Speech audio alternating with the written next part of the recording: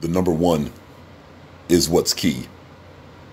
Another reaction video for the Michigan police officer charged with murder. That is Christopher Shurr, and the victim, Patrick Lyoya,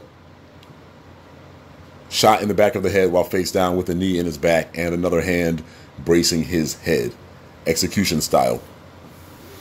Stinks of white supremacy, white supremacist tactics. But here's what's really going on with this case. The prosecutor has charged race soldier Shurr with one count of second-degree murder. One count.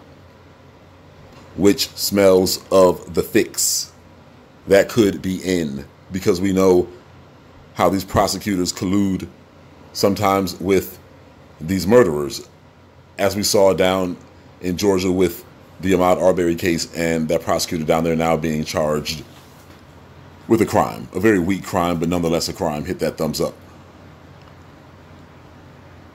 So people do a lot less and get charged with many more charges than this officer that we saw on video commit a very heinous act by shooting an unarmed man who was face down on the ground with a knee in his back and another hand bracing his head in the back of the head. Hit that thumbs up. The back of the head is what's key, and the face down and the knee in the back. But yet only one count of murder. This says to me that this prosecutor really wants to see this race soldier walk.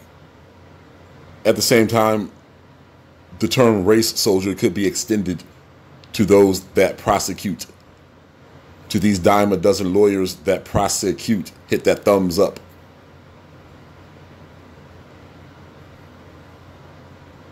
These types of things make you sick to your stomach.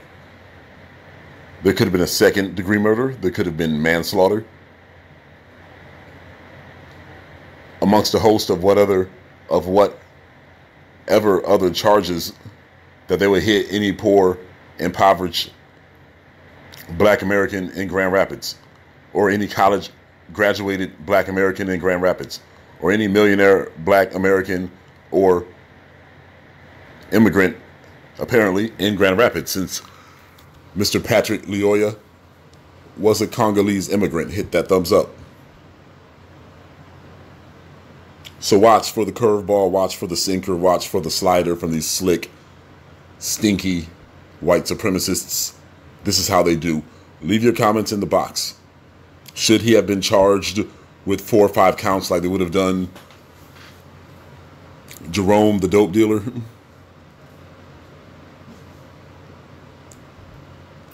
Discharging a firearm within city limits, assault, attempted murder, attempted manslaughter, attempted first-degree murder,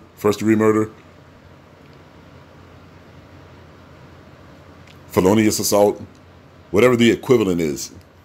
They could have come up with more than one charge here. And I understand that this is a police officer, so many things will protect him. He can discharge his firearm apparently, however and whenever he feels like it. So they have a way of stepping in between justice when it comes to Black victims. That's also what's known as the system of white supremacy. Let me know what you think. Hit that thumbs up.